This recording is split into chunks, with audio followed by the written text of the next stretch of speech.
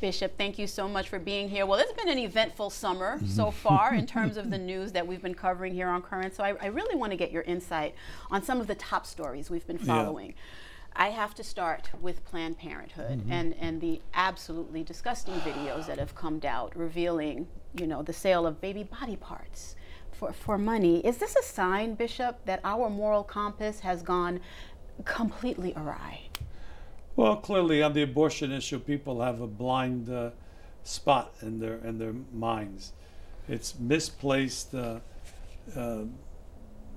humanism, in a sense, to say, well, the woman's body is hers, that anything that happens there is her doing. But we have life that is growing in a woman, and she has responsibilities to that life. It's not up to her to do whatever she wishes with it. Certainly, you know, we could start to say when there's a heartbeat, go down the list. I mean, you know, the whole philosophical question is, when does life begin? Well, life is life at any stage of its development. But clearly we see that life is now being almost encouraged to the point of being able to provide body parts, and then even the abortions are done in a certain way so that they can harvest these body parts. So it surely shows a lack of respect for human life, even at that stage of development, where clearly the infant is viable, could be viable. So that's a terrible thing. Just take an analogy, you know, when you say that people now want to stop funding for Planned Parenthood, everybody says, terrible, you know, they have so many women's health issues they help with. Well, which may be true, but let's make the analogy with Catholic education. Why can't I get government money and then just teach religion with my own money? Right. And they're saying, well, we're doing abortions with our own money, or charging people for them is what really they're doing, and that the rest of the money is being used for other things. Well, money's fungible.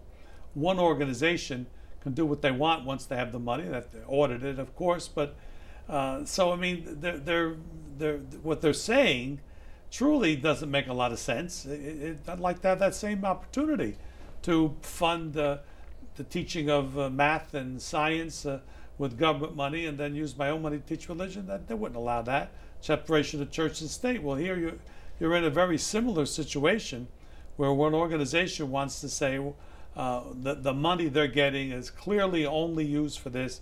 It's not segregated that much or that well to be able to say that.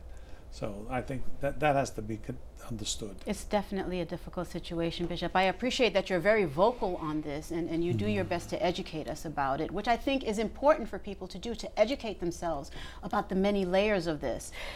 Another important theme that we talked about throughout the summer, Pope Francis's ongoing catechesis about family, especially the social and spiritual challenges our families are facing now. We just talked about one challenge, and now our families are also in a state of despair. What are your thoughts? Well, the Pope is very concrete in giving advice to families and talking about specific situations, about you know, making it very clear, very simple.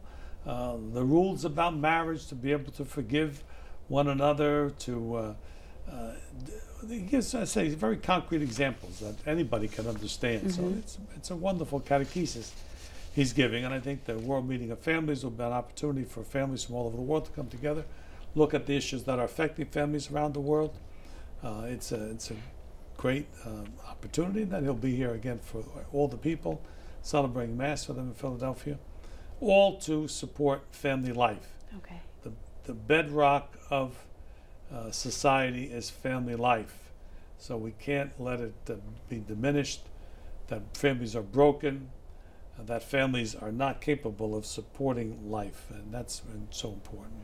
The reason I love talking with you, Bishop, now and especially when we're together at conferences, meetings, dinners, is because you always are on top of current events. You always have a finger on the pulse of current events. Are there any particular stories that have struck you this summer that you feel we need to talk about, that we haven't given enough attention to? Well, the whole situation in Syria is deteriorating, and the capture of Christians, holding them hostage, and the world sits by and nothing is done. Trying to it's a misplaced policy from not only the United States, but the whole civilized world is standing by as we see a raging, I can't even say it's civil war, it's people from outside coming in. If there was people fighting among themselves, well, it's a little different. Sure. Not that it's that different, but it's not like people coming from other places being drawn there to wage war on Christians and even Muslims who don't agree with their principles. So I think that's the story that has not been told enough this summer. Okay. It's a worsening situation, and someday we will maybe recognize the depth of what happened. All right, thank you, Bishop, very much. It's a difficult world we live in, but I appreciate your leadership and your guidance. Thank you for being with us. Okay.